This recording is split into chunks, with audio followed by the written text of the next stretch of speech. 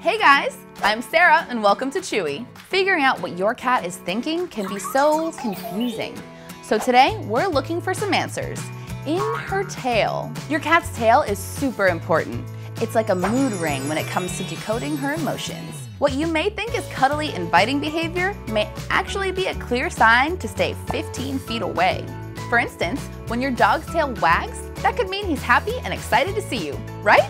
But in cat language, back away slowly. A wagging tail is a sign that something is making her upset. And if you're petting her and you start to see her tail whip around, it's probably time to stop.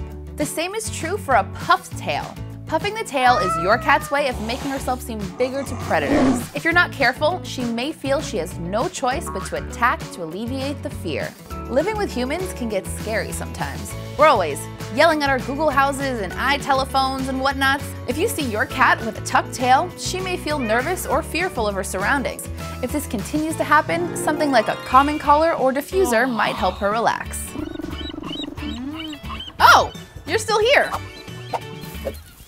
Whoops. Cats aren't always angry though.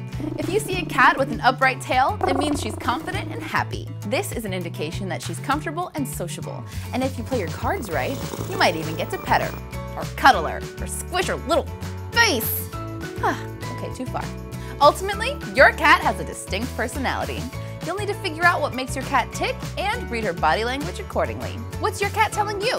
Let us know in the comments below.